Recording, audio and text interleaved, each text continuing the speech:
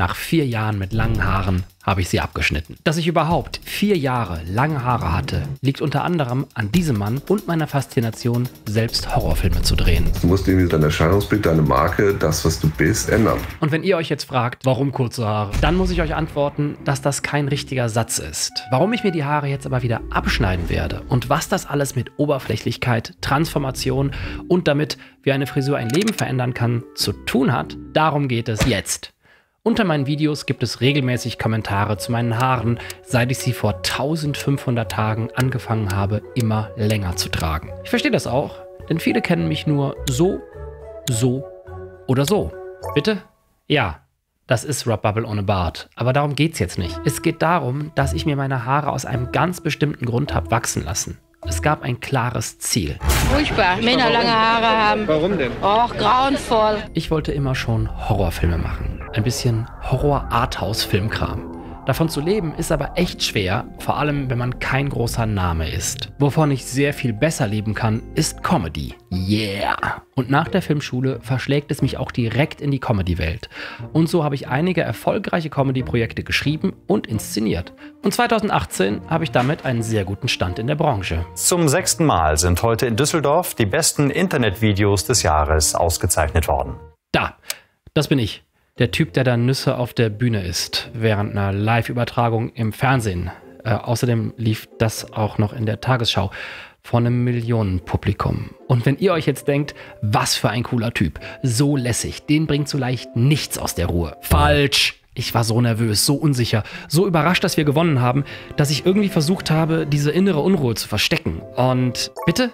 Ja, das ist Fabian Siegesmund ohne Bart, aber es reicht jetzt mit den Bärten. Es geht heute nicht um Bärte. Es geht heute um Haare. Also insgesamt läuft es super. Tolle Erfolge im Comedy-Bereich. Miete kann bezahlt werden durch künstlerische Arbeit. Aber meinen Kindheitstraum, Horrorfilme zu machen, dem näher ich mich nur mit selbstbezahlten Projekten.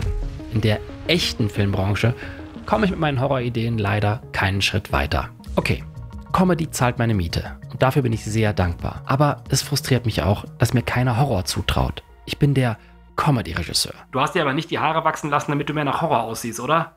Das hat aber nicht geklappt, oder? Nachdem ich mir bis 2018 einen guten Ruf als Regisseur und Autor im Comedy-Bereich erarbeitet habe und Horror nur in Eigenproduktionen umsetze, will ich unbedingt verstehen, wie ich es dauerhaft verändern kann. Ich habe das Gefühl, nicht weiterzukommen. Obwohl ich mit den eigenen ersten Schritten im Bereich Horror sogar Preise gewinne, bleiben die echten bezahlten Aufträge aus. Und obwohl ich mich ständig mit Möglichkeiten beschäftige, Leute treffe, E-Mails schreibe, dauert es fast 2 Jahre, bis mein Freund Uke Bosse mir den entscheidenden Hinweis gibt, der alles verändern wird. Die Leute stecken dich super schnell in eine Schublade. Ah, du bist der lustige Künstler, der ausgeflippte Witzbold, ha ha ha ha ha. Oder eben, die nehmen dich vielleicht als YouTuber wahr, wenn du eigentlich geile Horrorfilme machen möchtest. So. Und wenn du dich selber als Künstler verstehen möchtest oder als Künstler verstanden werden möchtest oder als Künstler wahrgenommen werden möchtest, dann gibt es bestimmte Dinge, die du vielleicht tun kannst, damit die Leute dich so wahrnehmen. Du musst dein Erscheinungsbild, deine Marke, das, was du bist, musst du dann vielleicht ändern. Das ist Ende 2019.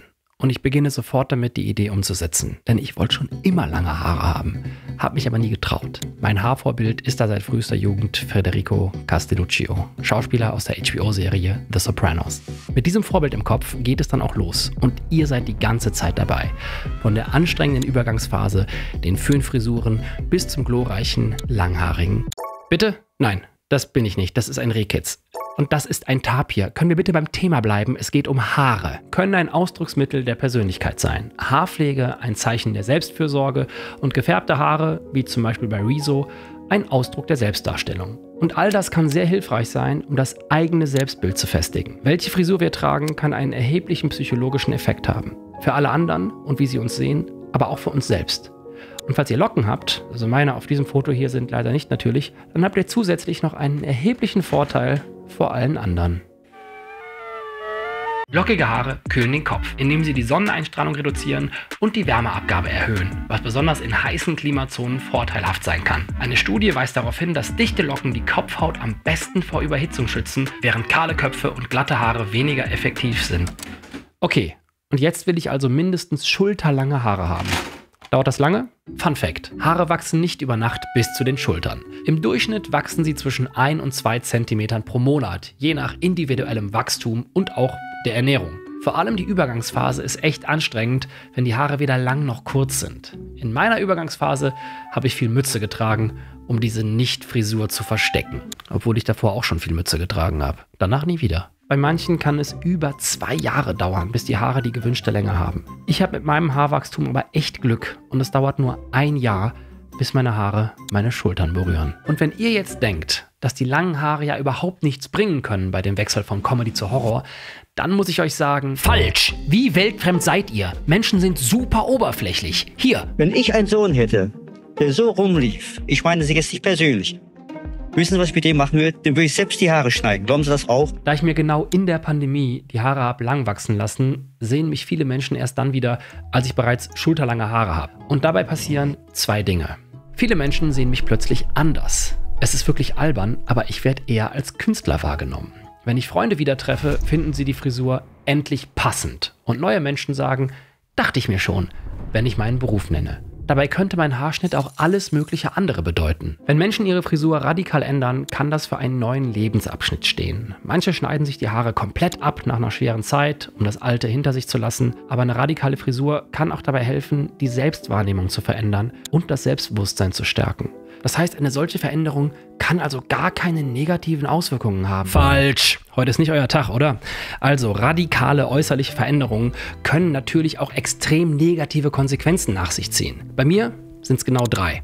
Aber dazu später. Wenn ihr euch jetzt fragt, ob es diese Tasse hier zu kaufen gibt, muss ich euch leider sagen, falsch! Okay, das stimmt nicht. Sorry, die gibt es wirklich zu kaufen in meinem Merch-Shop. Tut mir leid. Die positiven Auswirkungen fangen langsam an. Wie jedes Jahr versuche ich meine Horrorideen zu verkaufen, stelle mich vor, pitche Ideen und ich spüre eine deutliche Veränderung. Denn das erste Mal treffen meine Horrorideen auf Gegenliebe. Das erste Mal überhaupt.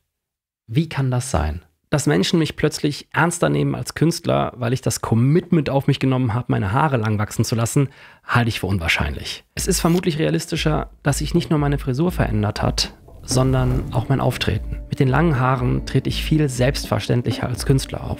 Ich spüre auch eine andere Selbstverständlichkeit dafür, dass ich mich Künstler nennen kann. Und genau das bin. Ich lebe vielleicht das erste Mal nach außen, wie ich mich innerlich fühle und wie ich wahrgenommen werden möchte.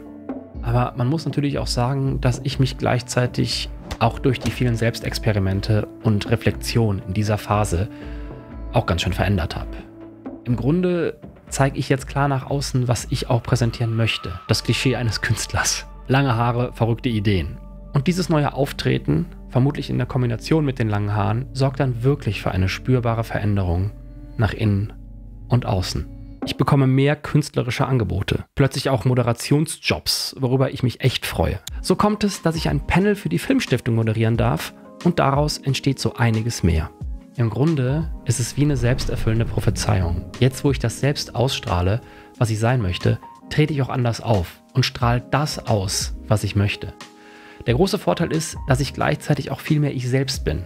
Ich bin offener, verletzlicher und ehrlicher mit der Außenwelt und mir selbst. All das zusammen sorgt vermutlich für die positive Veränderung in meinem Leben. Und auch in meinen YouTube-Videos trete ich immer selbstbewusster als Filmemacher für Horror auf. Übrigens, für alle, die auch sowas machen wollen wie ich für YouTube und meine Filmjobs arbeite und welche Tipps ich für euch habe, erfahrt ihr einmal die Woche in meinem kostenlosen Newsletter. Nach immer mehr ernsthaften Jobs, Anfragen, Auftritten kommen auch die ersten künstlerischen ernsthaften Anfragen. Von Krimi über Thriller bis schließlich zu Horror. Langsam und in kleinen Schritten erschließt sich mir eine völlig neue Welt.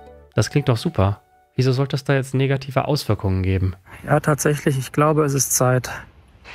Es ist bald Zeit, die Haare abzumachen. Okay, ich habe also wirklich eine spürbare Veränderung durch meine langen Haare erlebt. Einladungen auf wichtige Events, Meetings, von denen ich vorher nie zu träumen gewagt hätte und inzwischen 4 verkaufte Horrorideen. Wir wollen die Nachteile hören.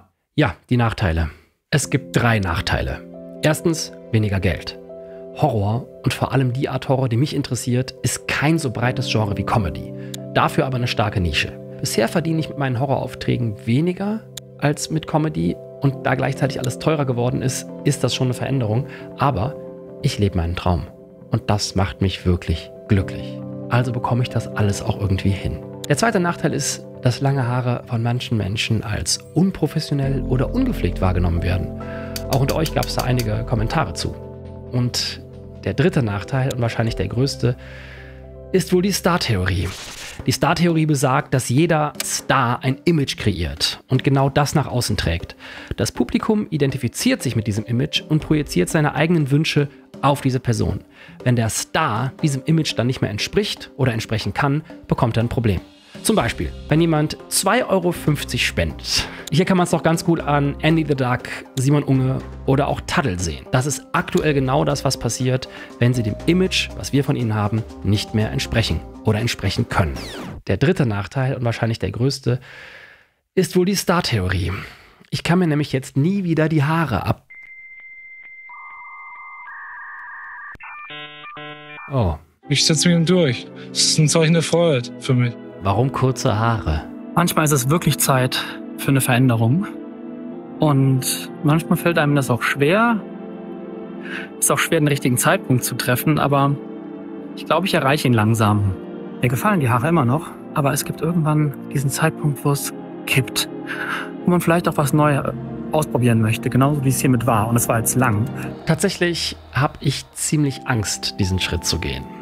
Einmal, weil ich befürchte, dass die grauen Haare, die ich seit meinem 16. Lebensjahr habe, inzwischen so extrem sind, dass ich viel älter aussehen werde. Und Sekunde, graue Haare mit 16?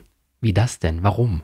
Graue Haare entstehen, wenn die Zellen in unseren Haarfollikeln aufhören, Farbpigmente zu produzieren. Das passiert oft durch das Altern und durch genetische Faktoren. Eine Studie von 2020 weist darauf hin, dass auch Stress zu Schäden in den Haarzellen führt und diesen Prozess erheblich beschleunigen kann. Ich habe das Gefühl, das dauert nicht mehr lang und ich werde das machen und hoffentlich nicht zu impulsiv. Hoffentlich denke ich genug drüber.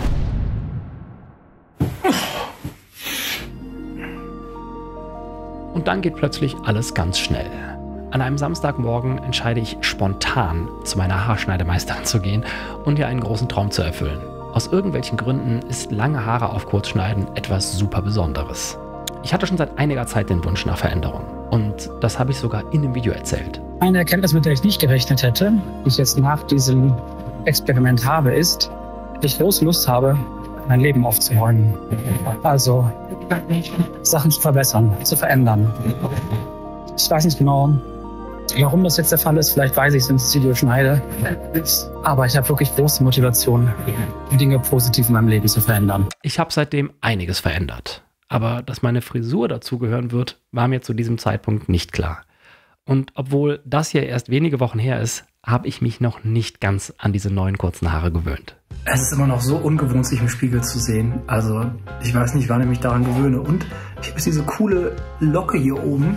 Eine Sache ist beim Duschen immer noch krass. Man hat so Phantombewegungen, also was man so mit den Händen macht, weil man ja diese langen Haare gewohnt ist. Auch manchmal tagsüber so dieses Gefühl, jetzt wo es so warm ist, dass man so die Haare aus dem Nacken mal haben möchte, damit das nicht so schweißmäßig festklebt. Ja, Phantombewegungen. Ich habe mich sehr lange wohlgefühlt mit den langen Haaren. Das Wichtige war nicht, dass ich mir die Haare habe lang wachsen lassen, sondern dass mein inneres Selbstverständnis sich verändert hat. Manchmal muss man äußerlich was verändern, damit sich innerlich was verändern kann. Aber hey, vielleicht ist das hier auch nur KI und meine langen Haare sind nur versteckt. Im letzten Video hat das übrigens sehr gut geklappt. Alle Schnittbilder im Video waren bereits mit kurzen Haaren. Daher trage ich da auch überall einen Hoodie. Schaut noch mal rein, wenn ihr es nicht gemerkt habt. Pass auf dich auf und bis bald.